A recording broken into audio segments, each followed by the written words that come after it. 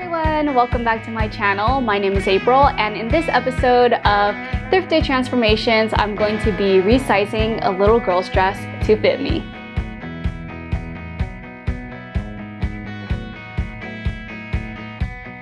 Before we get started, I wanted to give a shout out to Cheyenne, Kathy, Sarah, and Lindsay for purchasing a Coolirpa T-shirt to support this channel and make today's video possible. If you guys want to get your own Coolirpa T-shirt, this is one of my favorite designs right here. It says, "She believed she could, so she did."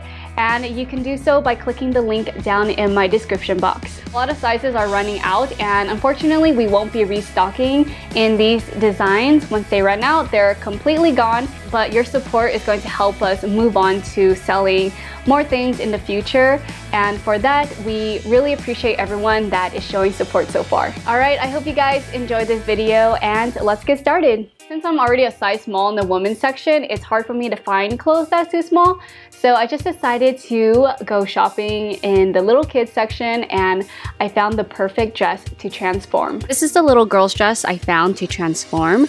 The straps are way too tight and short, so it makes the bodice sit super high on my chest, and it also digs into my armpits. The zipper can't go up all the way, and there's also a tie at the waist for me to use. I know with just a few changes we can upsize this dress and make it fit a lot better.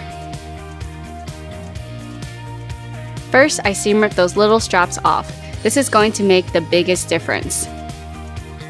Then I seam rip the waistband trim and won't be incorporating it back into the dress because I personally don't like it. I think it's what makes it look like a little girl's dress. And also remove the zipper. After I took out the front waistband, there's now an empty space in the front, which could be cute if you want to cut out design in your dress, but for me, I'm going to close it up by separating the skirt from the top. Then go ahead and trim away the parts that are hanging out from the bottom of the bodice. The armhole and back neckline go up way too high, so to make it fit better, I lowered the back of the bodice starting from underneath the armhole. Notice when I cut, I already have my seam allowance included by having the armhole seam opened and laying flat. You don't just want to cut through the finished seam because the seam allowance needs to blend into the original seam.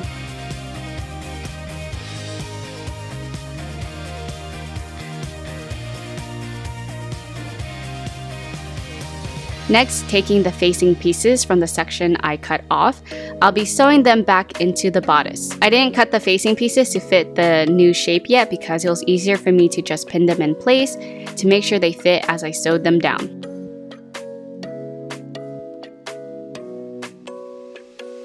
Afterwards, I can trim the excess material away. Now just close up the seams the same way that the dress came, so make sure you're paying attention to how the garment was constructed while you seam rip. This is a great way for you to learn and practice new techniques as well for when you want to make your own dress from scratch.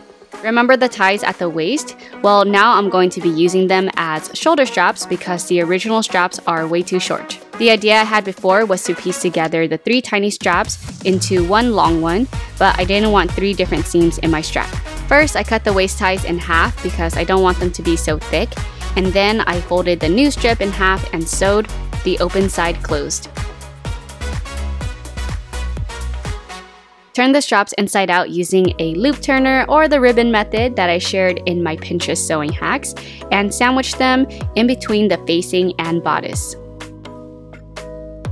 Then sew straight along the top to close it up. Since the back is just a little too snug fitting, I decided I would just trim even more off and add loops to the back so the straps can lace through.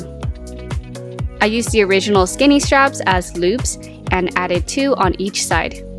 Sandwich them in between the bodice and facing and sew them together.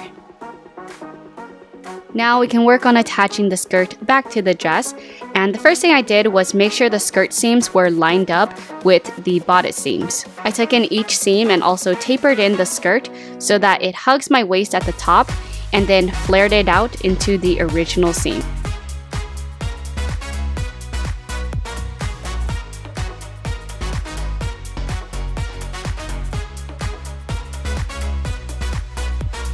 Now we can attach the skirt to the top by flipping it up so it's facing right sides together, match up the seams, and sew it down.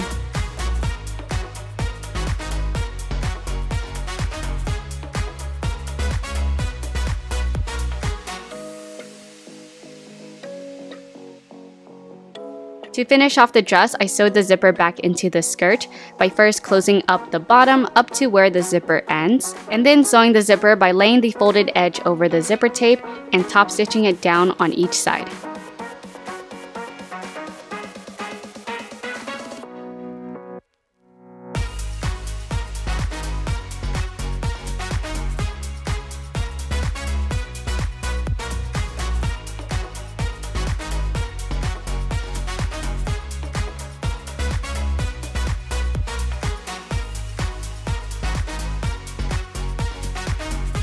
After that, fold the top of the zipper tape under and hem the top of the skirt. I also went ahead and top stitched the waist while I was at it.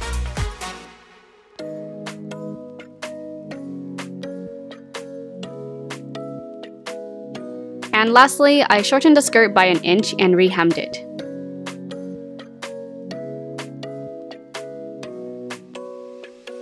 Here is the final transformation.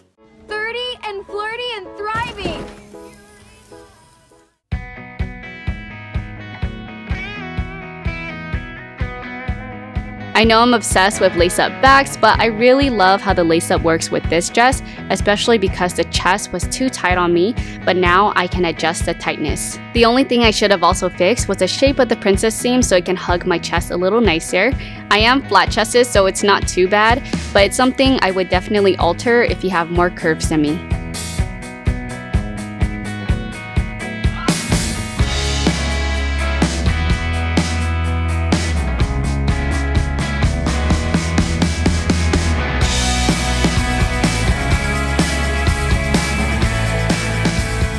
Alright, thank you guys so much for watching. I hope you enjoyed this episode of Thrifted Transformations. Don't forget to like and subscribe and share my channel with all of your friends. And I'll see you next time. Bye!